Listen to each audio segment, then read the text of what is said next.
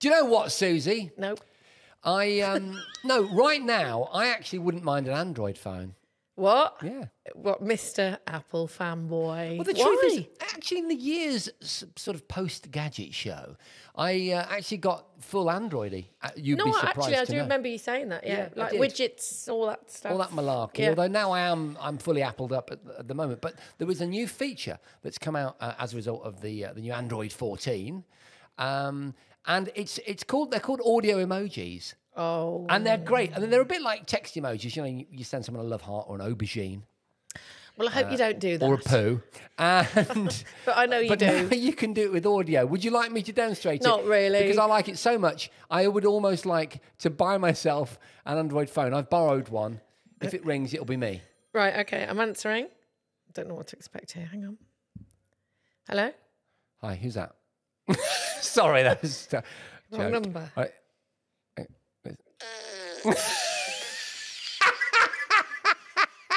And just in case you're not getting this, you can do this during a phone call. So you can add anything. You can have applause. Thank you very much, ladies and gentlemen. Thank you. No, come on. Thank you. Do another one. Oh, beautiful. I'm gonna do a good joke. There you go. If I told you a really awful joke. Yeah, that goes through my head a lot when we're doing our podcast. Thank you. I do like this, though. I think it's often... I should tell you what, let's disconnect the call, Yeah. because otherwise it's like having 19 Jasons, which, frankly, nobody wants.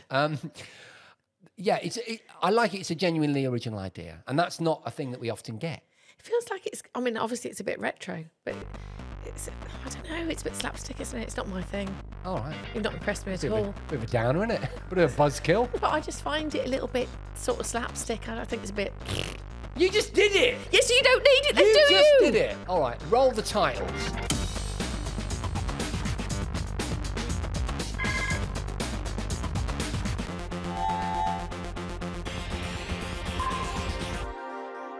Hello and welcome to the Gadget Show podcast. If you're completely new to all this, she's Jason Bradbury and I'm Suzi Perry. Well, that suits me just fine because you'll have to wear the leather cat suit then. Yay! Hey. Actually, that suits me fine too. Oh, no. Yeah, although I might need a bit of lube Right. to put it on. Okay, that's where we're going to leave the avenue of ad lube to the show then.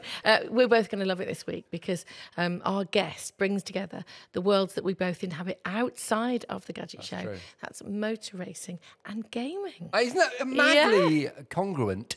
Do you remember when we raced? Well, I raced. I was on a computer racing simulator. I think I was in a Porsche, and I was trackside at Silverstone, and I was racing the real Johnny Herbert, who was in a proper racing car on the actual track, and we were head to head, the virtual versus the real world. Yeah, the fact that you bring it up, does that mean that you won? Johnny! No. Yes! I can see by the response. You can see by the way I'm going like this. I beat you, my man. Oh, that's unbelievable. A few seconds, but it's a few seconds that will remain golden for the rest of my life. I think I probably did, Susie. Yeah. Right. I probably, celebed the rules so that it would end up with me winning. Poor Johnny. Yeah, Poor he lovely didn't know what I'd Johnny. hit him. Well, you don't normally. Right, moving on again. Yes. Got a lovely message here from Charisse Shade. Oh, my great. God, Charisse. Do you remember Charisse? She was basically our security at the Gadget Show. Oh, my Live. God! Oh, Do you my remember? God! I do at the NEC in Birmingham, the Gadget Show Live security lady. Yeah. That's nuts. She looked after us. She was there. Anyway. What did she say? She said, I spent hours with Suzi and Jace over the years at the Gadget Oh. Show Live. It was always an epic time. Discovered noise-cancelling headphones with Suzi. See, always been obsessed with this. You have, actually. And P.S., loving these podcasts. I'm genuinely touched. I think, I'm not saying that you just touched me. Well, I've never touched you. No, I live in Never hope. will. But no, genuinely, that's the loveliest thing ever. You're all right. I'm not coming over that side of the table. You're all right. Anyway, Charisse, thank you very much. We loved hanging out with you and you looked after us, so thank you very much. And Charisse, you mentioned noise-cancelling headphones there, which brings me very neatly to start this podcast, so I'd like to start it.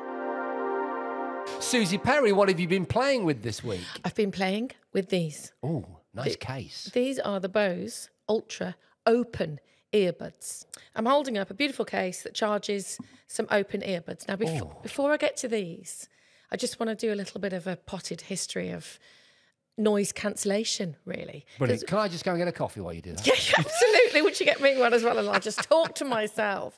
Well, as you know, you've got active noise cancellation and passive noise cancellation. So passive, basically ear defenders. Active gives you the magic of being able to filter out what you don't want to listen to. And I think it's fair to say that Bose have led the way. They've spearheaded the way here. And we're going back to the 1950s where the technology started for pilots, because obviously there's a lot of noise and they needed to be able to hear people talking to them, and so that's where the noise cancellation came from.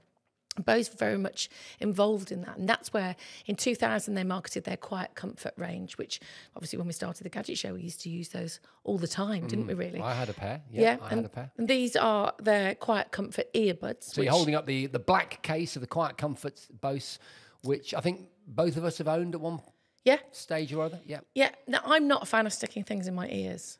Right, because I think it's because I'm a live broadcaster and I have to do it all the time. I hate it and it hurts my ears. And I have not found any in-ear buds that I've been able to wear for long periods of time that have been very comfortable. So when I was offered these, the latest foray from Bose, which don't go into your ear canal, I was quite interested and intrigued, but also slightly confused because I do like to block the world out. And like if I'm sitting on a plane, I like to block everybody out. I'm not interested in anybody talking to me. I'm quite antisocial. But there's a lot of reasons to be interested in these. Can I just say, what you've really touched on something. So I've got the AirPod Pro from Apple. I'm holding them up right now, little white case. And I am guilty of wearing these too much. And I'm being serious. These have caused a couple of arguments in our house. Because they alienate everybody else. They do. And my wife in particular says, you've always got your AirPods in. And actually, to be fair to her, she's right. Because they're so comfortable, I often don't even know I've got them in. And you get drawn into content, like the Gadget Show podcast, for example.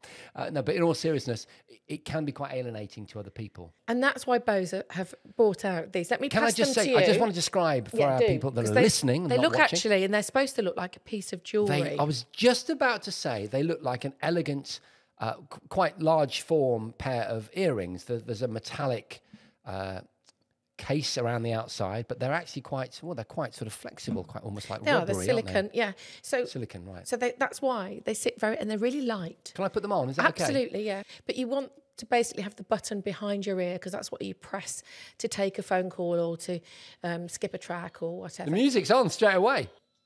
I've got an old. That's not in your ear, so you just. It's because you've got big Dumbo flappy ears. Oh, thanks. So it sits really comfortably outside of the ear canal, looking like a piece of jewellery. And it's not bone conduction, it's air conducting. So it's basically a little speaker that's directing the sound into your ear. The idea is to be able to listen to your music, your podcasts, whatever you want to listen to, but also to be able to be aware of what's going on around you. So there's an obvious safety angle here. Now, what I found, I tested it on a beach in Mallorca, and I just sort of thought, well, this will be quite good because there's a lot of ambient sound. I want to hear the sea. I want to hear the of people having a nice time, and I want to listen to my music. So I tried that. There's obviously an app, and you can change modes and all that kind of stuff. And it was lovely. It was like just really sort of listening with a ghetto blaster next to you, but being able to hear all the noises. Can I just say, you've just exactly described what I'm experiencing. What you probably don't know, because I'm guessing there's not a lot of bleed through that you can hear. There's a tiny bit, and you're always going to get that if something's not shoved in your ear. Like we've got a ghetto blaster, 2 feet away. I'm listening to the radio, and yet I heard every single word you just said, and that would definitely not be the case on the AirPod Pros. So I really like this. See, I really like this. I've got to be honest. I like the balance. Yeah, I didn't know kind of or understand what it was for and whether I would like it. I thought I really wouldn't like it, but I wore those damn things all day and they were so comfortable. At one point I was heading towards the sea to go for a swim and I thought, oh my God, I've still got these in. Yeah, that can be an issue. I do that when I'm washing my hair. So the great thing about these is they're so comfortable, you can wear them all day. So that's why they're light, they're really comfortable, and they look like jewellery, right? And they've got 7.5 hours of battery time, unless you're using immersive, which you'll, reduce and drain the immersive battery audio a little mode. bit. Yeah, which I don't think you need. That's not Is that what like they're the for. spatial audio on the AirPod Pros? Yeah. Similar idea. So Yeah. you get a sense of the origin of the music in a positioning sense. So I move to the left, it stays to my right, sort of thing. Yeah, that's interesting. But 4.5 hours is okay. 7.5 hours is excellent. And I'm currently listening to Jamiroquai. I'm aware of what track it is. I could even sing along to it. Like, that's how clear it is. Yeah. This is, these are really good. It's a new direction. I like them. So, other companies have kind of played around with this. But I just genuinely think with these that I just found them to be really comfortable. Yeah. And I was a bit worried about, like, if you're listening to a song with bass, is it going to be a bit light, And I don't think ever going to get that real bassy sound if you don't cover your whole ear. But it's pretty good. I think you'll agree. I absolutely agree. I was just fiddling with the button, which is a very tactile, very right. And that's obviously seductive experience. Yep. So you with the button on the back, that's where you take a phone call, you skip a track, you switch things, switch off. Have you got multiple presses to do different actions? Yeah, you have. And I'll just go through a couple of the modes on the app, and you'll see how subtle those are. So let's put it in immersion.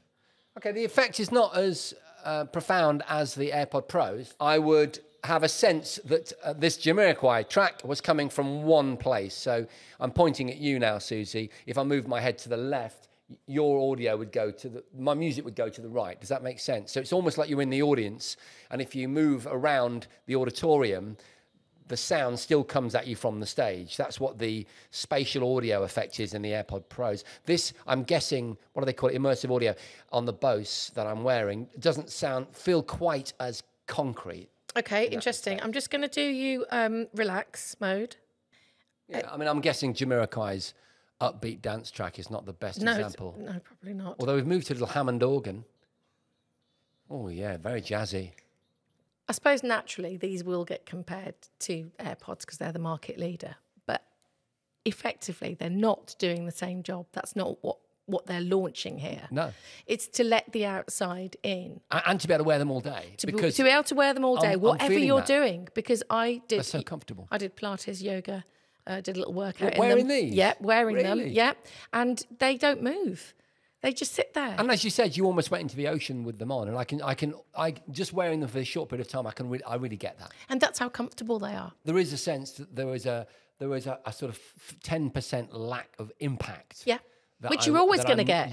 I'm used unless to. you block your ears. But then I often get an update on my iPhone telling me that I've been listening for too long at too high a volume. It's part of the health function of the iPhone. That's actually another good point. Yeah. I mean, they're a little bit pricey, as you kind of, I suppose, would expect with Bose. What sort of money are they? Yeah, they're towards £300. Wow. But it'll be interesting to see, whether they really take off, whether people kind of buy into this. What I would say is you probably need two. You probably need the noise cancellation to block out for your flights, because you don't want anyone talking to you on a flight because everybody gets on your nerves. Or is that just me? I don't know. Yeah, I'm sorry about that. Yeah. And then some, and these then you can wear all day, every day. Beautiful. You're not getting them back. That's okay. See, I thought you wouldn't like them. No, I like them. them. Now, you want them, don't you? I do. Yeah, but I do want them back. All right. Our guest this week is Lee Mather, who's the Senior Creative Director of Codemasters in Birmingham. It is lovely to have you here. Thank you so much. I'm desperate to talk to you about the Formula One game. Maybe we can kind of kick off with that, actually. F1 24, it's about to come out. Yeah, at the end of this month. And it's your baby, isn't it? It is. It's been my baby for quite a while, and it's on those things that, like, I've always loved Formula One, so being able to work on the Formula One game is amazing. But this time of year is the best time of year for me because, we're reaching the point where we finally get to show people what we've been doing this year, what the team have been working on, and get that feedback from the players. And how does it work? How does the process work of creating a game like that? So because it's an annual franchise, we have a really significant team that we split into two parts. So we've always got one team working on the current game, so the 24 title, and then we've got a smaller team who are working ahead on what we're going to be doing next. We've got a fairly significant roadmap for the sort of features that we want to bring in the next few years as well. Can I ask you about that roadmap? An interesting use of the word road. I'm intrigued to know how you creatively, how you refresh it. Because I've been into your games, by which I mean Codemasters, because you're EA, aren't you? But you still are Codemasters. Am I right? Did the first Codemasters game come out was it the Grand Prix Sim 1987? Yeah, I mean, when I was a small child, Codemasters were around creating games on Spectrum and Commodore 64, and yeah, they did an F1 title I was all there, the way brother. back then. I was there. We were also small children then as well. Well, 87, I would have been, 18 maybe? Something like that. Ever since then, doing this thing, not always year on year, but now year on year, being creative, thinking how to engage the gaming consumers into buying a brand new upgrade on a 12-monthly basis, that's quite challenging. So first of all, what new things can we expect from F124 and how do you plan that roadmap? Yeah, so new in 24, the driver career. So we've got an entirely new driver career. It's like the absolute core of the game. It's a real sort of love letter to the fans. It's that authenticity and the sort of the representation of the sport. It's a good marketing line, isn't it? Yeah. Love letter to the fans. It's something we don't do very often, the driver career. So basically, when we did the first title in 2010, the career part of it was one of the most popular and successful parts of the game because it represents the sport. And then in 2016, we did a new version of the driver career. And then this is the biggest refresh we've done. So we don't do that very often, but it is the absolute core of the game. It's the opportunity to play as a Formula One driver, an F2 driver, one of the icons, so a classic driver, and immerse yourself in the world of Formula One. One of the 20, you call it, don't you? Yes. So the career path, so what exactly does that mean? In the game, the context is you can go in as a Formula One driver and you'll start your career in the position that Formula One driver is in the real sport. You can go in as a Formula 2 driver, so you come through the ranks of Formula 2 into Formula 1. Or you can go in as yourself, as an avatar, where you would start out either in Formula 2 or in Formula 1. And you can choose to go in, obviously, with one of the top teams, and your goals and targets will be win races, win championships. Or you can go in at one of the sort of teams further back on the grid, and your goals then will be develop the car, develop the team, and work your way up to a winning position. Can I just ask another question? She's on board. You've sold it. She's getting it on her laptop. No, it's just this. It's just because the whole model of Formula One has changed in the last few years since Liberty came in, and we all know, it's grown so much, particularly in the United States. Have you had a knock-on of that as well? Have you noticed any difference? Significantly, yeah. So when we first started working on Formula One, the market was very different, the audience was very different. Obviously, Drive to Survive made a massive difference as well, especially in North America. We've got a very different audience now, but they're also coming in through different routes. So if you look at when Liberty took over, they added the ability for the drivers to suddenly have more visibility on socials. So now you get great socials. A lot of the drivers have got their own YouTube channels. It's really like an opportunity for people to be closer to the drivers. I wanted to ask you about that because I was on the old YouTube and I saw Lando Norris from the McLaren team, and I don't know if it was his channel or someone had just got him on board, but he was playing the new F124, and he definitely got his seal of approval. It was a great video. I really encourage anyone to watch that actually. But yeah, so he's a big figure on social media, isn't he? I think you have isn't he one of your kind of crowd? I've interviewed Lando a few times because he's a big MotoGP fan. Right, he's always been obsessed with Valentino Rossi. He's like worn all the merch, and really, absolute full kit. He's been obsessed. But brilliant now. He's obviously won a race, but he's got a great sense of humour, and obviously he's British, so it's fantastic for us, isn't it? Yeah, Lando's brilliant. He's done the Lando's plays a few times now where he's played our games, and he's obviously got his own brand out there with Quantum and his own channel. So a lot of the drivers have seen that as a great opportunity as well. Like Max Verstappen, who we work really closely with, he does his Red Line, which is the esports team that he races with and is part of. So the younger drivers have got a much better view of gaming as well. So that connection that we get between gaming and the sport is so valuable. Obviously, I want to ask you about esports. We actually had an episode on this show recently where we talked about esports, and it's very, very close to my heart when my son is in that whole world. What's going on with the esports thing, and how does that affect you developing a new title like F124? Yeah, so we build a really thorough online multiplayer mode in the game, and obviously that lends itself well to esports.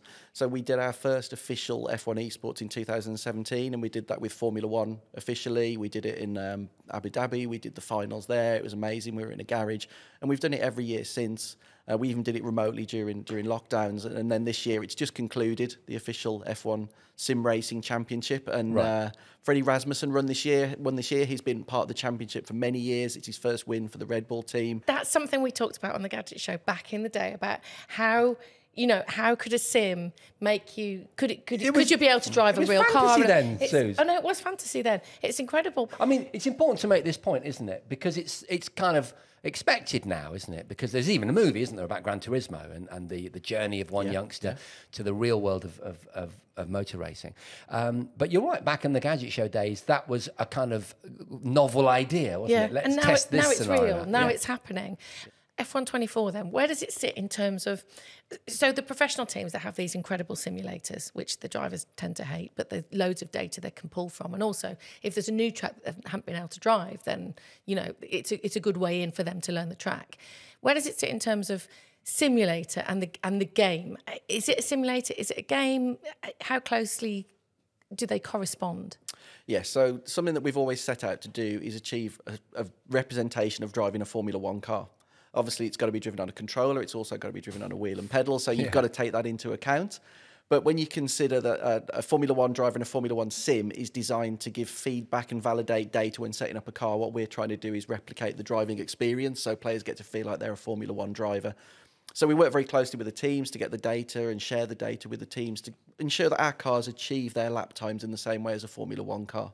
So we want players to be able to feel like they're a Formula One driver. So we simulate all of the elements, and 24 this year, one of the biggest updates is actually in the physics, and we've changed the way that we model the suspension. So we've got what's termed suspension kinematics, so the geometry changes and the contact patch of the tyre changes when it touches the track surface, and that allows for things like the anti-dive and the anti-squat. So all of the things that Formula One teams model into their cars to ensure that the aero is consistent and a stable platform, we build that into the model. It's amazing because it is effectively all down to the tyre and the contact patch, like you said. I mean, everything is about that contact patch, isn't it? The whole of the car or bike or whatever is affected by what's coming from that tyre and the feeling they're getting from that. That's what Lando Norris, in that video I watched, that's what he was talking about. And he was adjusting all the downforce and stuff. Yeah. But no, I'm fascinated by this. I can tell you a little story that when I first met my wife, she came back eventually to my flat, and she came in, and I think she was quite horrified by what I'd assembled in the front room in the lounge, because as a bachelor, it never occurred to me that it was weird. And I had this, it's not like a dominatrix type thing. I know, I don't know where you're going with it. Yeah, what word? And I had a fully hydraulic flight simulator rig, which I'd cobbled together, and I had multiple computers and multiple monitors, because back then, to have multiple screens for that wraparound effect and the multifunction displays and things on it would have been Microsoft Flight Simulator or X-Plane. You actually had to have separate computers for each monitor, and then a bit of an Ethernet cable and some software. Are you going back to the late 90s, are you? It would have been probably 99, 2000 maybe. Even then, I understood the way that it was going and how technical and scientific it was. But the level it's at now is absolutely extraordinary. And the money that people are spending, what sort of money for one of those, hydraulic steering wheels and a seat to go with it? What sort of money are we looking at? So, I mean, that's an area that's really accelerated in recent years. When we first started, we didn't see a huge amount of wheel users, but now it's a lot more. And I think that's because the range is so expanded. Fanatec came into the market and they really kicked things up, where previously it was either sort of bungee cord wheels or geared wheels, belt-driven wheels, and they came out with a consumer-level direct drive wheel, which you could buy for around £1,000. Previously you were in for £4,000 or £5,000 if you wanted a direct drive wheel. Now all of the wheel manufacturers are in that space, and then there's the likes of Playseat and Next Level Racing and multiple others that create full race rigs as well. You can get ones that are so convenient you can fold them up when you bring your girlfriend back at the weekend, and you don't want to look like you've got I think you put her off a bit, Suze. Yeah, I hide She's mine still under with the you, stairs. mate. Yeah.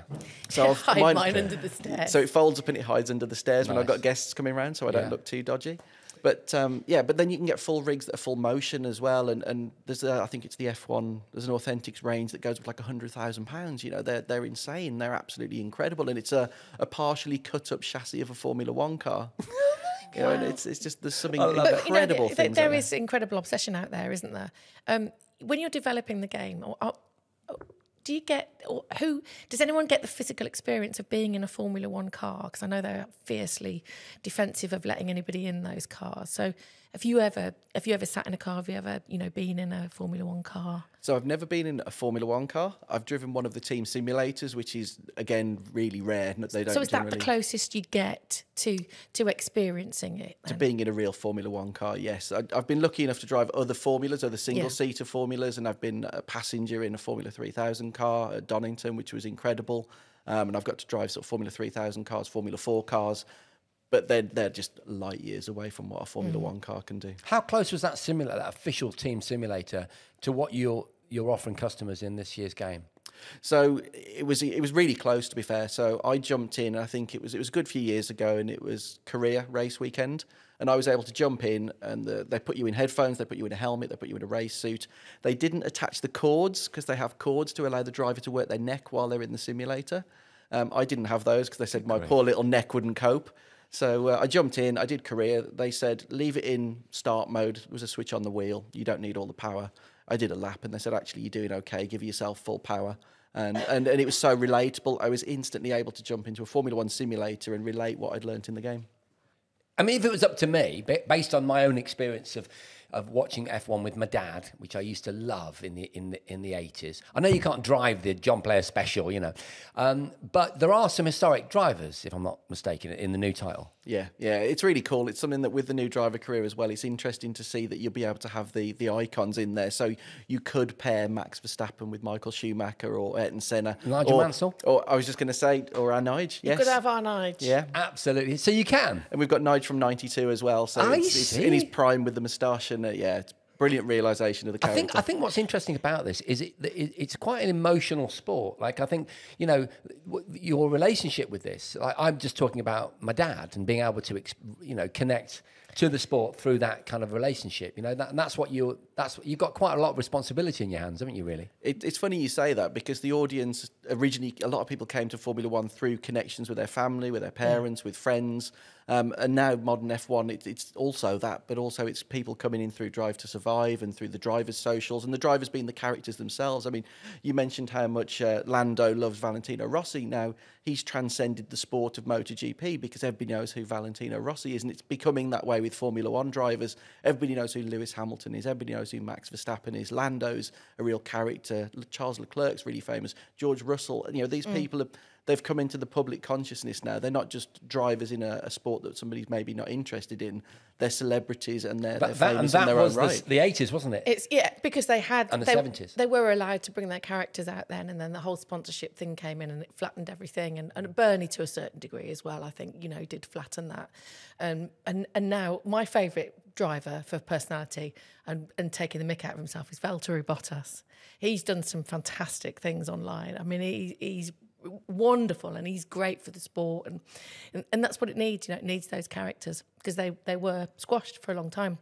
Can I ask you about the root of the data? I don't want to be boring, but I'm just interested in the fact that you can't go out there and drive the Formula One car, but the amount of data that's harvested that goes into their simulator. Can you explain where you get your data from to make it so realistic? So we've got a guy on the handling team who's an engineer. His entire career has always been in mechanical engineering. So he takes the rule set and builds a Formula One car to the rules, as the real teams do. and then he will then look at all of the data that's publicly available on Formula One cars and the lap times they produce and how they produce them. And he'll build a model that's as close as we can get.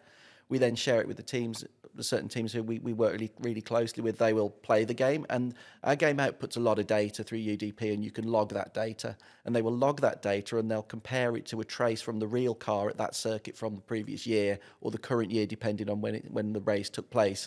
And they will point us in the right direction. So they'll say, well, maybe your braking distances are a little bit long, or your cornering speeds are too high. They wouldn't be generating that kind of downforce through there. And that's what allows us to balance it against the real cars. And are you actually getting feedback from real Formula One drivers as well? Drivers and engineers, yes.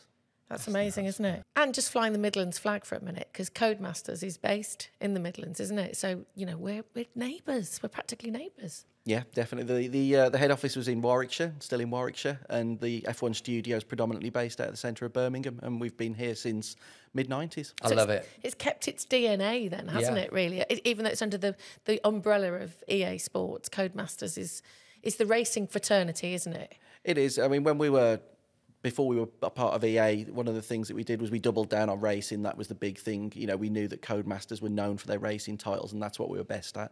And that's during the era of, obviously, Colin McRae Rally. And I was going to say, you're still flying the flag, but you've come a long way from BMX Simulator in 1986, TOCA.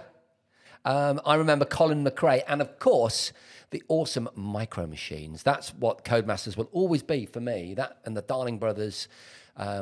You know, that part of gaming is solid gold. You know, it's extraordinary to think you're still going and you're still absolutely smashing it. Yeah. Codemasters are one of the originals. They're absolute originators in the industry. They did some groundbreaking things. Micro Machines was incredible, and to still be around today and still have the same studio. I mean, if you go to the head office in Warwickshire, it used to be a farmhouse. It's now a huge campus which caters to people with a gym and football pitch. It's grown, but it's still the same DNA. The Gadget Show podcast is very, very similar. Yeah, we need that. Yeah, we've got a gym, haven't we? And I say that we've got a.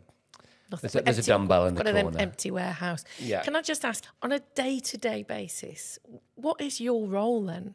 My role at the moment is very much looking forward to what the next thing is that we're going to be doing. So I have a close connection to what the current development team's doing on both years. I obviously oversee the design teams, so what the designs are, what they're producing there, what the features are going to be, why they're going to be exciting, why players are going to find them fun, why they're going to be engaging. And then, very much like, what are we doing next? I was going to say, how far ahead do you have to look? We generally sort of look in vaguely 5 years, but more fixed sort of 3 to 4. Gosh. So hover cars for the next one then, yeah? If that's what arrives in the sport, then then we'll be moving towards hover cars. Lee, obviously the gaming industry is massive. You hear loads of kids, don't you, wanting to get into that industry. So what kind of roles are there available, and what would your advice be on anybody that would want to come in? Yeah, I mean, that's changed significantly from when I started out in QA back in the early 90s. But now there's so many real official courses that you can take to get into the industry that focus on all of the different disciplines. And I mean, keeping it regional, both Staffordshire and Coventry have got brilliant programs in game design and multiple other disciplines as well. But yeah, there's so many different roles that you can come into the industry with. A strong one is always to come in QA, because you learn so much working in the quality control department. You touch so many other areas of the business, and you get to really understand how a game's developed. Obviously, we have design, we have technical design that do things like they build the tracks, the AI lines for the cars in our game. We have the teams who actually build the circuits, build the cars. So we have art resource. We have people who obviously program the game. We have physics coders. We have AI coders. We have people who do the visual effects. We have people who do the audio. And then obviously there's the entire supporting cast of all of the people who bring the game to market and promote it. And, it's a huge, huge industry. Wow. Well, the game's out now, so, best of luck with it. Thank you so much for your time. It's been really fascinating, hasn't it? It's absolutely brilliant. Yeah, thanks, Lee. I want to go and play it. I'm super inspired to play it. I've got an interesting one for you, Suzi. Yeah, go on. Okay, it's a little bit niche. I like niche. Okay, all right. Not so sure about this one myself, but it's definitely a novel idea. Can you see? Maybe you could describe what I've got to my left. Next to Jason is what looks like a sort of briefcase, Yeah. And it's vanilla beige in colour. Strange colour. Yeah. Looks like a medical device might be in there. It does actually, but it looks pretty serious. Like it's got some it's heavy. It's quite heavy. Quite heavy, yeah. Looks quite strong, that case. I thought you were going to say I look quite strong. What's in your case, Jace? It's called the LG StanbyME Go. And that Go refers to the fact, I'm trying to do this while opening it, that you can take this with you anywhere. What is it? Oh, it's a portable screen. It's a portable screen that can be configured in all kinds of different positions, like this, the more traditional upright horizontal format. You can go vertical with it. I'm trying not to break the thing while holding it on my knee. There we go. It's hard with one hand. And interestingly, you can also spin it around as it came in the box. Did you notice it started up as well when I opened the case? That's quite nice. It's a touch screen, so you can spin around on there. You can play board games on it as well, which is quite interesting. It comes with a chess game, and I'm guessing with the LG operating system, there are other games available, or you could indeed play possibly browser-based games, although I've never tried it. It's a novel idea. I'm interested to know, though, what its user case is. Well, I imagine it's for friends and family on the go. So portable screen, so you can watch movies. Yeah. Does it sound good? It sounds really, really good. In fact, I'll try and bring up the because I can see the pictures crisp. Yeah, it's good. So if there was a group of you watching a movie, you could do that. If you were outside having a barbecue or a party or something like that, and you wanted to share some content, that's the way to do it, isn't it? Well, the speaker they've included in the lid of the box is the Dolby Vision Atmos speaker. So that's obviously a well-renowned platform. That you don't get the Dolby badge without having some audio credentials. Imagine if you went camping or on holiday, because you stick that in the car in your camper van. Because it's essentially like a massive tablet. It is. I mean, the thing is, So I've got a small California, the little camper van from VW, right? And I'd love to have a large format screen, but there's no way I could have one permanently installed. But this, with this rugged case, with its kind of moulded interior that It's protects like it's the military case. grade. Yeah, as long as you don't, mind scratching the outside of the case too much. Look, it turns off automatically. I could clip that up, slide it under the seat quite easily, or in the back of the boot, and I wouldn't have to use it all the time. But the times I used it would be really memorable. And it's got a 3-hour battery in it. That's another big feature. So you can plug it into the mains, but you can also use it for 3 hours, which is quite a long playtime. I can imagine sitting under the stars, watching a movie around the campfire. It's a really portable entertainment system. And it's different. It's not for everyone. It's not so cheap. It's relatively expensive. You won't get much change out of 1,300 quid. But I think for those people that see the potential for this, it's quite an interesting one. Maybe not so niche after all. Thank you. And with that, I rest my case. Oh! You know what time it is now? What time is it? Time to go. Oh, no, the that's home it. time. That's it for another podcast. Hope you enjoyed it. Were Did you you? speaking to me? Because I did enjoy it. I'm so glad you did. But I also hope that you at home enjoyed it. And so thank you so much for all of your lovely comments and interaction with the shows so far. It's been lovely, isn't it, hearing from everyone? Oh, I know what I would like to know. Where are you listening or watching the podcast? Maybe you can message us and let us know. Yeah, what proportion of you listen and what proportion of you watch the podcast? Because, of course, we produce this in 2 versions. But with that in mind, can I ask those of you that have had a really good time to maybe pop across to our Patreon page? There are loads of ways that you can help us because we want to try and keep this adventure going. And Patreon is one of the ways that you can really lend a hand. And your support is hugely appreciated. Check out the Patreon page. I think the link's on the screen or below this pod right now. Join the gang. Thank you. Join the gang. And we'll see you next time. See you next time. The Gadget Show podcast with Jason and Suzi was presented by Jason Bradbury and Suzi Perry off the telly. It was produced by Ewan Keel and Tom Clint and is a North One production.